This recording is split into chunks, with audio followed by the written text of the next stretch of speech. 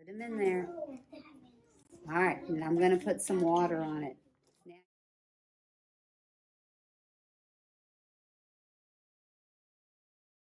Who are you going to give yours to? My mom. Why? Because I love her so much. And how does that show compassion? Because I'm telling her I love her by making something for her. Instead of keeping it yourself? Yeah.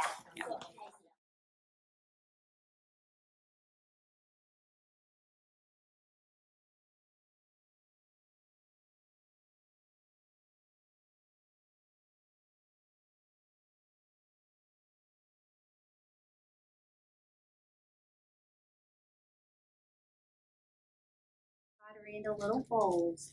And who are we going to give our little pottery bowls to? Jill?